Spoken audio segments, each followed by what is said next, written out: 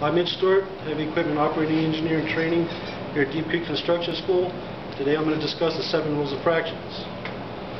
First 2 rules are for the addition of fractions. The 3rd and 4th rule is for the subtraction of fractions. The 5th rule is for the multiplication of fractions. The 6th and 7th rule is for the division of fractions. For addition of fractions, first I need to get the bottom numbers the same, then I need to add the top numbers. In this problem I have 1/2 plus 1/4. I draw a square around my original problem because I'm going to cross multiply to get the bottom numbers the same. So I cross multiply this fraction. 2 times 1 equals 2. 2 times 4 equals 8. So I have 2 8s. 4 times 1 is 4. 4 times 2 is 8. So I have 4 8s. Then I'm going to add the top numbers. 4 plus 2 equals 6. 8 and 8 is 8. So the answer is 6/8. Next, for subtraction, I need to get the bottom numbers the same again. And this time I'm going to subtract the top numbers. Again, I have a problem with 1/2 minus 1/4. Draw a square around my original problem. I'm going to change the fraction. Cross multiply. 4 times 1 is 4.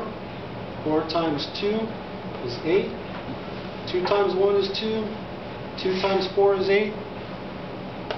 4 minus 2 is 2. Bottom numbers stay the same, so the answer is 2/8.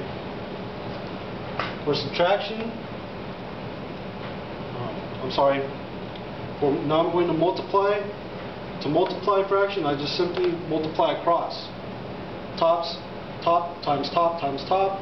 Bottom times bottom times bottom. This problem again, I have 1/2 times 1/4. Multiply across. 1 times 1 equals 1.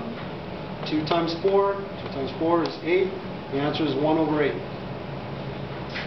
For division of fraction, I need to turn the second fraction upside down, then multiply across. Again, I have 1/2 divided by 1/4.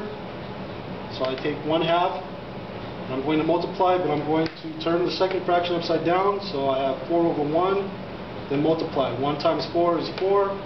2 times 1 is 2, and the answer is 4/2. Thank you.